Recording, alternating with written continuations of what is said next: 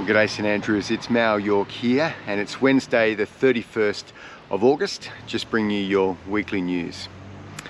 Well friends, this Sunday we conclude our series in 1 Samuel, 1 Samuel 7 we're going to be looking at, if you want to have a look at it beforehand. And Scott Warner's going to be speaking to us for the first time. Wasn't it wonderful to welcome the Warner family last week? We are so thankful that they're here to do ministry amongst us. And so please come along this Sunday to hear this last series in 1 Samuel.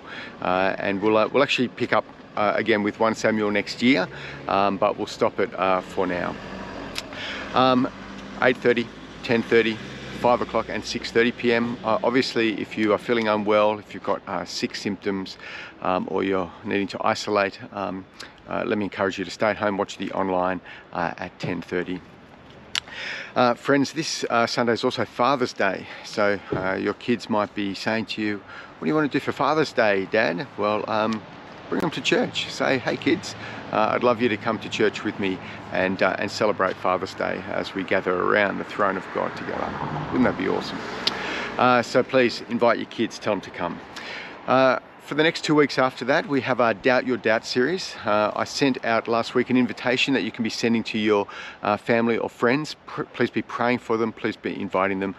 Come along and help them to hear the good news of the gospel. We're so thankful for John and his ministry for the past 21, 22 years amongst us here.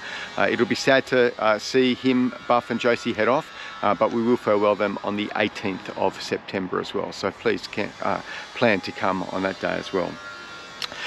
Friends, on the 14th and the 21st of September, 7:30 in the evening, we've got our pre-vision nights. Really important nights in the life of our church as we think about where we aim to go as a church, not only for next year but for the years to come. We haven't been talking much about vision in the past few years because of COVID and all of that. We've talked about it a bit, but not much, and I really want to get into this more, get behind the vision here and really get this ministry continuing to do the wonderful work that it's been doing for so many years on the site here at St Andrews. So please be praying about that. Please plan to come and join us for that. Please also be praying for our Revive mission nights this Friday night and the Friday after.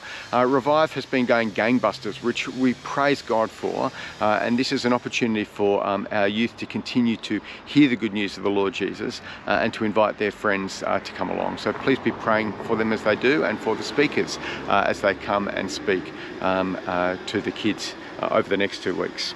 And finally, friends, just a reminder about that Roseville fair that's coming up. We're looking for volunteers to help out. Mel sent an email to the whole church about that, where you can sign up through that app. It would be wonderful having as many people as possible serving the community here, and so that people can see the good works that St Andrews is doing amongst the community here as well. Well, that's all your news for today, but I hopefully will see you this Sunday at one of the services. Until then, take care and God bless.